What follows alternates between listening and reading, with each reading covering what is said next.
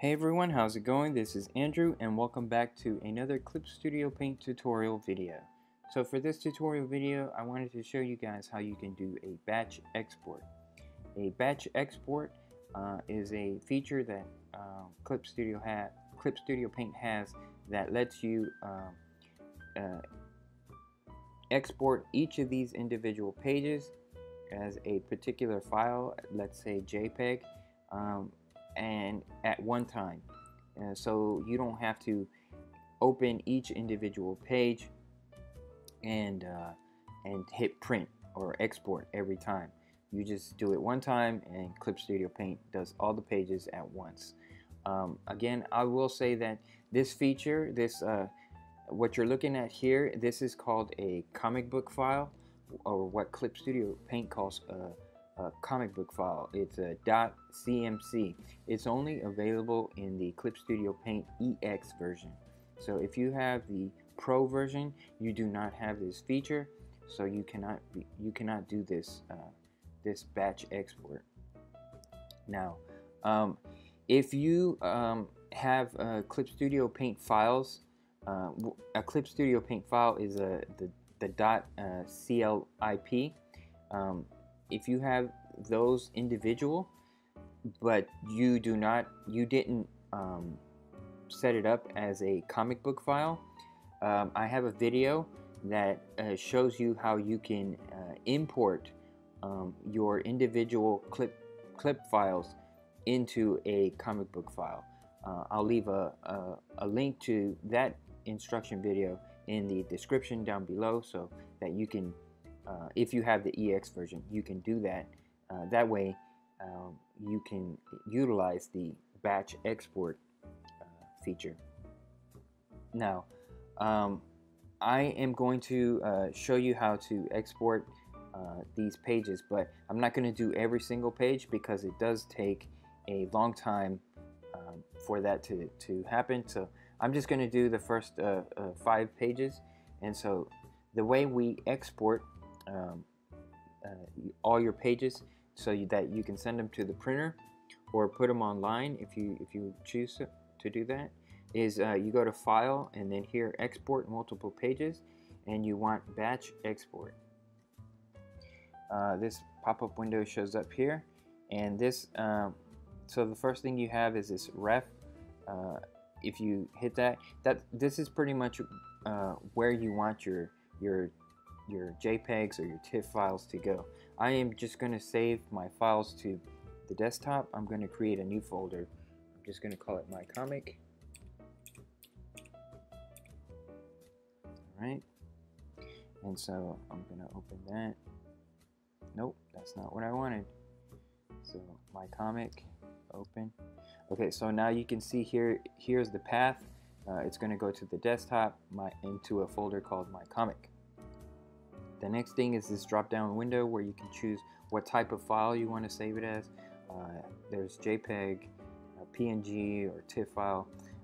I think most printers usually either want a TIFF file or a Photoshop. Here are some Photoshop files. You can save your drawings as Photoshop, but I think the printers usually want your Photoshop files to be completely merge all your layers so that it's only one single layer. But you might want to check with your particular printer, see what type of files they prefer, and then you can obviously save them as that. The only file I will say that Clip Studio Paint cannot export is a PDF. For some reason they cannot do PDF. So I'm just going to save them as TIFF files. So I'm going to choose TIFF, and then here you give a name to your files. So you'll notice that these are called differently. So the cover page, you got to remember the cover page is 1, and then the inside cover is 2, and then see the number 3. So page 1 is actually 3, and then page 2 is 4, and so on and so on. So when Clip Studio exports these as TIFF files, the cover page will be called Swarm 01, and then the inside cover will be called Swarm 02, and then page 1 will be called Swarm 03, and then Swarm 04, Swarm 05, and so forth and so forth. You'll have to rename them after you export them when you send them to the printer. So here, the next feature is page range. All obviously means every single page that's in your comic book file. Only the cover page. So let's say you just want the covers to be exported into TIFF files. You can also you can do all the covers. You can do the cover and back cover. So different features here you can, but that's just for the cover pages. Or you can just do the main text. The main text is basically right here, number 3, all the way to the very bottom here, where your last page is. Basically the interior pages only. Or you can just select just a section of your interiors. So from 3 to 7 would mean page 1 to 6. Right, 3, yeah.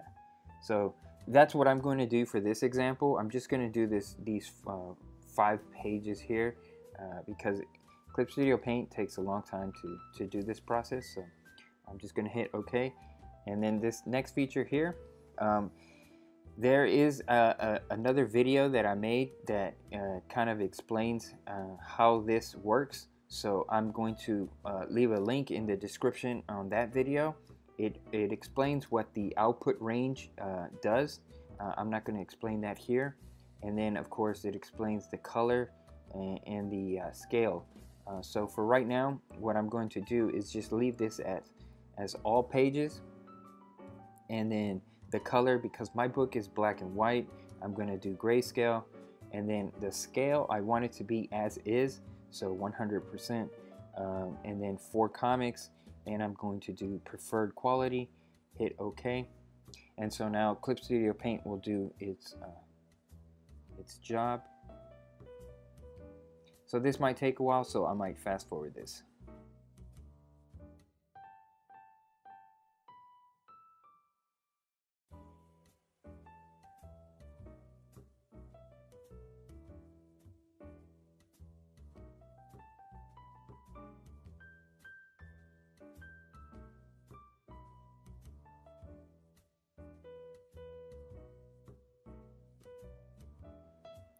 Alright, Clip Studio Paint has done its job. Well, I kind of fast forward that, but it does take a while for Clip Studio Paint to work through all the pages, especially if your clip files have multiple layers.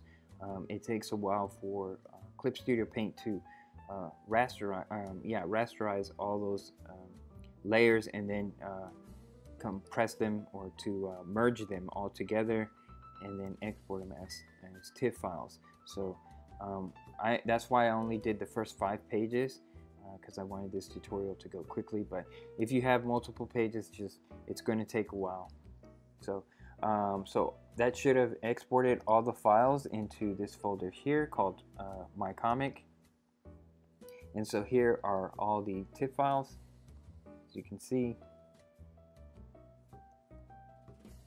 So you can do your entire comic book. You can export all the pages all at one time. No need to open each individual clip file and hit export. There is also one other feature that I want to show you, and that is if you do a spread. Now, if a 2-page spread, you'll have to get with your printer, but I'm pretty sure if you have a 2-page spread, I'll show you here. This is actually the second issue of my comic book Swarm. It's called Swarm Book of the Dead. So if you look here, here's page 1. It's again labeled number 3, and then here's page 2 and 3, which is labeled 4 and 5. But as you can see, it is a a two-page spread, which means I combined the pages together, and it's one solid drawing. Now, I'm pretty sure the printer wants both of these pages sent to them separately. So this would be one TIFF file, and then this would be one TIFF file. But if the way you do that is, again, you go to File, Export Multiple Pages, Batch Export, and so I'm going to send it to the same folder, TIFF file. I'm gonna call it Swarm2. That way, when these two pages are exported, it'll say Swarm203, Swarm204, Swarm205. That way, it won't override the other TIFF files that I did. So I'm just gonna go from 3 to 5. I'm just gonna export those. Now, here where it says export spread separately, if you check that, what should happen is these two pages here, Clip Studio Paint will separate them as two separate TIFF files. So I'm going to keep everything else the same, hit OK, and I'm going to wait until Clip Studio Paint does its magic. I will fast forward this.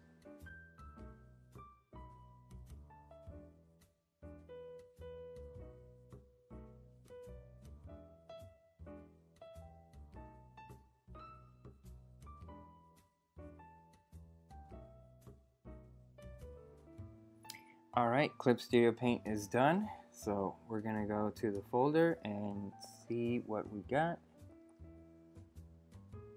And so here we have Swarm2 01, which is page 1.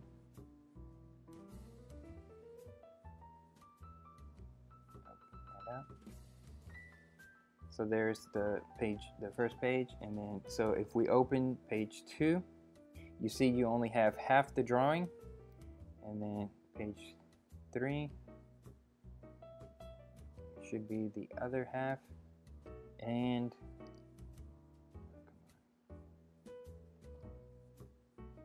there we go. And so you'll see that the way it exported both of these pages, you kind of have an there's like an overlap here. Something. Why is my?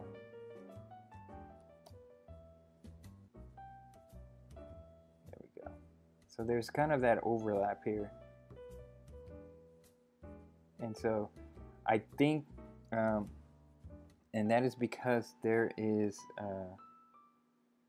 Well, you'll have to get with your printer to make sure that they line this up correctly. You'll have to work with them